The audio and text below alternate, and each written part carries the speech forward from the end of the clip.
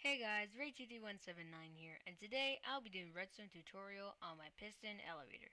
Now wait just a second before you guys go like, whoa, Ray, you done this already. Well I have, but this one's a different design. Um, Judging by the looks of it, I'm not sure what to call the design. I just know that it's really fast. And yeah, you've probably seen this design before, and you know that if you have, it's considerably faster than the tornado design. But remember when I said that if you put the repeaters on one tick, it makes you go up really fast, but like it gets ahead of the player once? Well, I'd like to correct that right now. That's actually not the case as of 1.7.9. What's actually happening was when I got up that far, since so much redstone had been activated and my player was moving up really fast, what would happen was my Minecraft would start to get delayed, and basically because the machine moves you up really fast, it's very difficult for Minecraft to process and render everything for you, because it's good at rendering chunks horizontally, not vertically. But basically, Minecraft is having trouble keeping up, and if your computer is not fantastic at helping Minecraft out with all that rendering, you're probably gonna get glitched through the pistons and stuff like that. And that is very much the case for this. Like, you have to have a pretty okay computer. I'm not gonna say you have to have an amazing one, but you have to have a pretty decent computer to allow this to work, because I'm sure a bunch of you have seen this, a bunch of you have built it and failed because, like, even though you followed the tutorial properly, it just doesn't work. That's probably why. But anyway, aside from all of that, let's get on to the showcasing of this. So I have two nether brick fences here just to align you in the middle. Most of you know that you have to be in the middle when these things start out.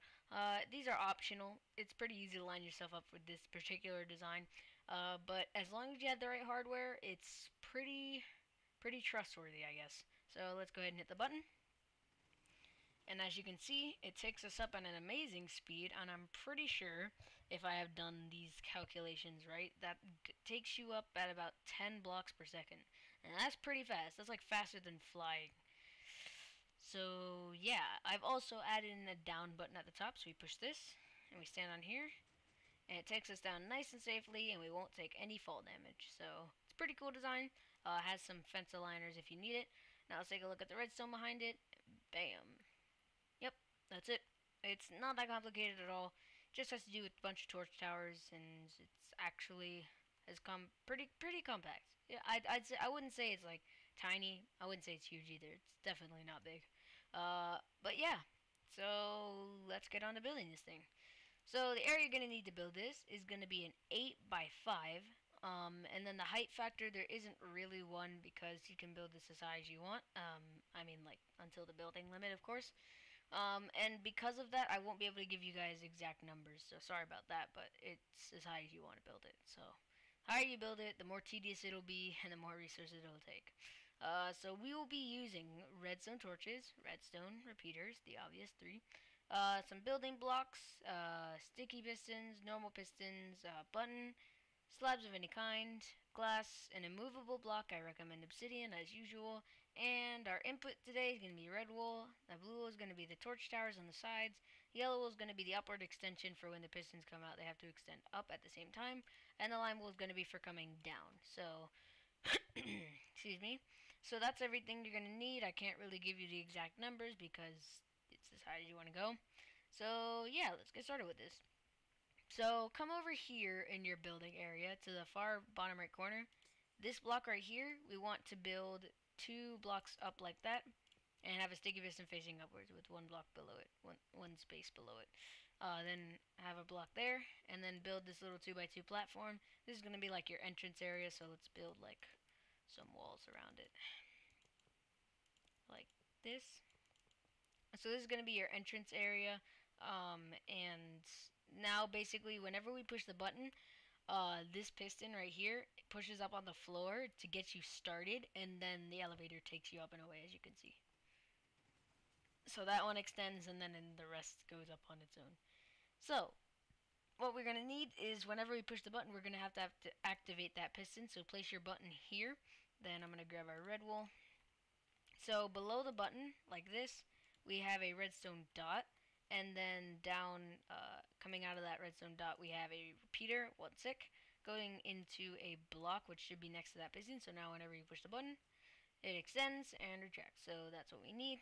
Alright, now we want to go ahead and start getting into the piston placement on the back wall. So just build out 2 from your floor like this. Then do a sticky piston facing towards you on the left side. And then basically you want to go block, sticky, block, sticky, block, sticky, block, sticky, as high as you want to go. I'm going to see if I can make it like as even over here as I can. Right about there. That should be good. Alright, so you want to go all the way up as high as you want.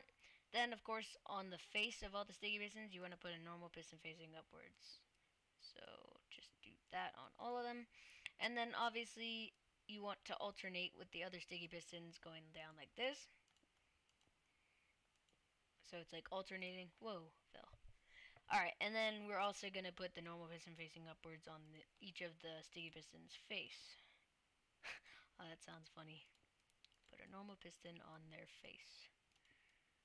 Like that.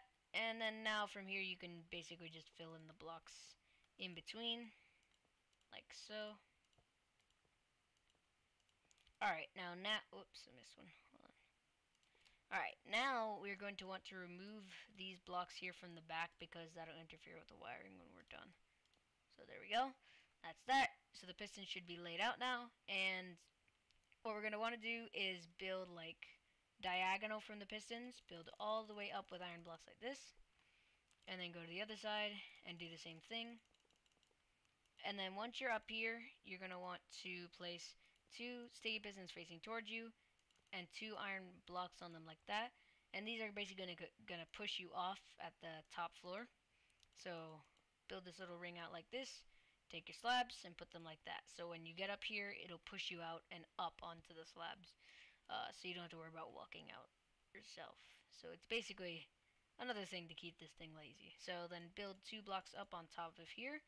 And then you can build it like a little, I don't know, I just like making it a roof. Then your down button's going to go there.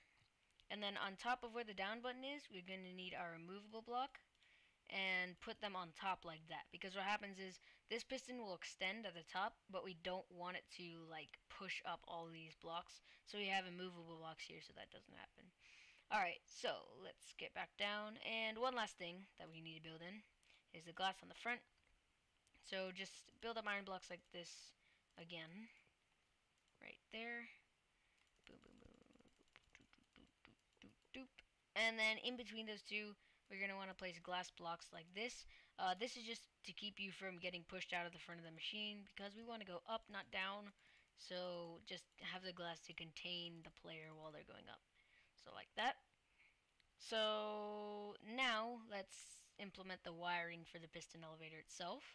Let's grab our blue for the torch towers. Alright, so on the left side, right side, from the back, we want to build down like this next to these 2 pistons. And then on each of these, we would just want to build all the way up to the top. Right, like that. And then build all the way up to the top. And then going from the bottom, starting on the left, we want to do like a zigzag pattern of punching out the blocks in a zigzag pattern all the way up to the top. This is just laying the base for the torch towers. So like that. Then do the same thing on the other side. Make sure they're even with each other, like this, and then go wee all the way to the top, and do the same thing on the other side, all the way up to the top. So as you can see, guys, there's a lot of going up and down with this design. It's just tedious to build. Then punch out all of these diagonally. It's really simple. Alright, that's it. Now we want to go and put torches on both sides. So start with this side, you're going to go like this. All the pistons should extend when you place the torch there, and then of course those top 2 should extend. Then going all the way back down, we place torches here individually, and they should all retract. Not there. Then we want to do the same thing over here. So torch, torch, torch, torch, torch, torch, torch. Then go back down to the bottom. And torch, torch, torch, torch, torch, torch, torch, whoops, torch, torch. Alright, actually I don't think, yeah, we don't need one there. Then hold on. Don't I also think we don't. No, we need this. Okay. Alright, so that should be it. So basically put torches on all of them except for these top two back ones. And that should basically be both of them done, the extending part. So if we put a button here and push it, we would see that they each extend and retract on their own, and same thing for the other side. Now we just need to link them so that they start and stop at the same time. So it's really easy. Go to the bottom, in between these two, you gotta place red wool, and then a repeater and one tick going out of that one with the redstone in front of it. That's it. And then basically we want to link it up over here. So build like a little L shape kind of thing going on there. Block up right there, redstone dot, repeater, redstone like that. This repeater's on 4 ticks. So now whenever we push the button, they should both extend alternating. Now, we don't want them to just come out of the wall. We also want them to push upwards as they come out of the wall to lift us up. So we're going to go over to our yellow wool for that. And on this side, we're going to place a block there, redstone on top. And basically, whenever you see an iron block, you want to place a yellow wool on it, just like that. Except for the top. Yeah, except for the top. And then just place redstone on all of these, like so. And go over to the other side. Do the same thing. Whenever you see an iron block, you want to place a yellow wool. Except for the top once again. Redstone, redstone, redstone, redstone, redstone, redstone. Alright, and now when we push the button, they should be extending as they go up as well. And basically now, if all you want was a up elevator and you don't really care about the down part, this is it. You're done. Really compact elevator. It actually makes the area 5x5 instead of 8x5 if you're only doing the up part. But if you're doing the down part, just stay tuned. We're going to build that in now. So let's go ahead and do that. And I'm sure most of you stayed watching because what's a good elevator that doesn't go down? Like, elevators go down. So behind your down button that you placed up here, you want to place a green wool block on top of these two pistons. Redstone on top of that. Down one block, then a repeater on 4 ticks, then that goes over into a block.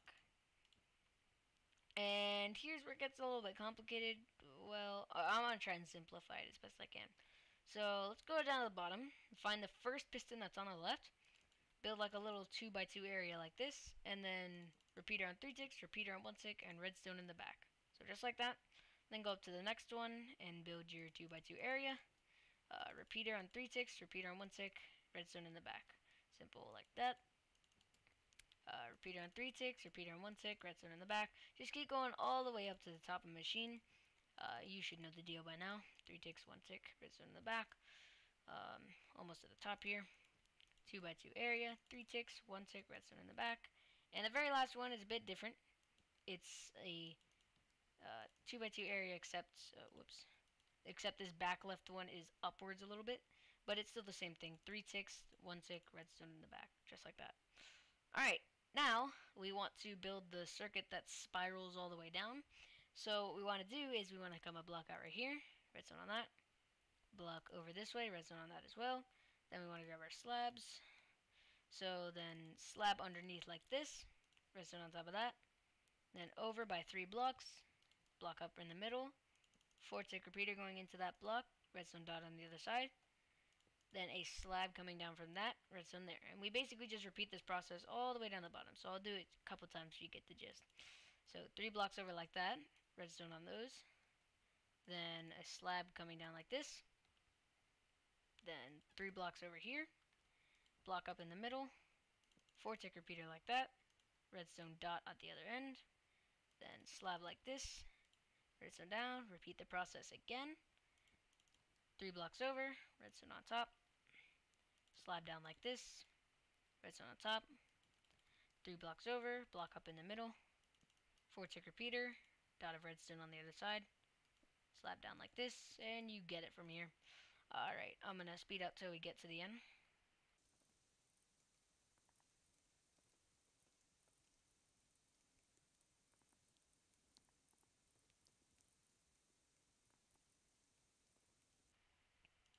Alright guys, we are coming to the finish here. repeater, dot on the other side, slab down like this, and on the very last one we just need 1 block, not 3. And that'll connect up to there, and basically I think that's it. So let's try this thing out, and of course you can extend this and decorate the front however you like. You can also put the nether brick fences or something to help you get in the middle if it's not quite working out for you. You just get in the middle, push the button, and up we go. We're at the top, and you push the down button. It takes us down nice and safe without fall damage, and we should be good.